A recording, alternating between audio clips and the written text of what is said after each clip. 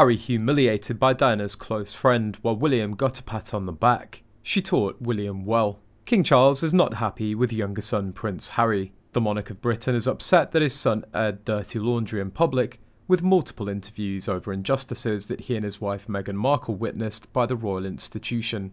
Speaking to Daily Express US, Tom Quinn, author of Gilded Youth, An Intimate History of Growing Up in the Royal Family, reveals, "I've spoken to the people who worked for Meghan and Harry when they were in England, and I've also interviewed people who worked for William and Kate. And they say that privately there's a lot more anger than there is publicly," he adds, noting that the king is particularly angry with the Duke of Sussex. The accusation that William physically assaulted Harry, apparently William is furious about that, the royal further added, confirming reservations from the entire family.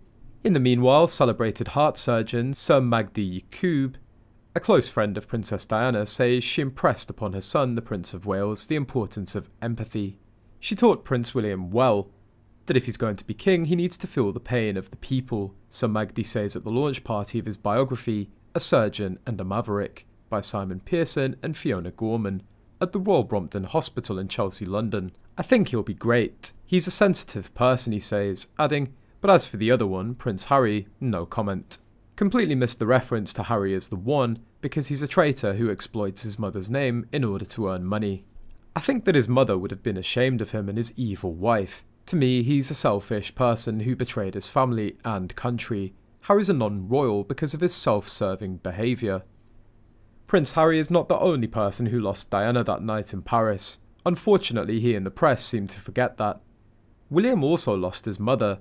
Charles lost his co-parent and ex-wife, with whom he was developing a close friendship. Earl Spencer, Baroness Jane and Lady Sarah lost their sister. Her numerous nephews and nieces, who were born at the time, lost their aunt. The public all over the world lost their beloved princess. Her friends also lost.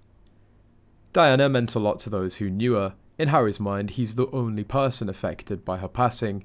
He also appears to push the narrative of Meghan being like his mother onto her, though Markle instigated a lot of his paranoia. Tom Bower wrote in his book Revenge that Harry went to his maternal family and said, "Isn't Meghan just like Mum?" This is where the Spencers and William looked at each other and agreed, no, Markle wasn't like Diana. Then there are the comments from Harry in the Me You Can't See. He says, "The British press won't rest until Meghan dies."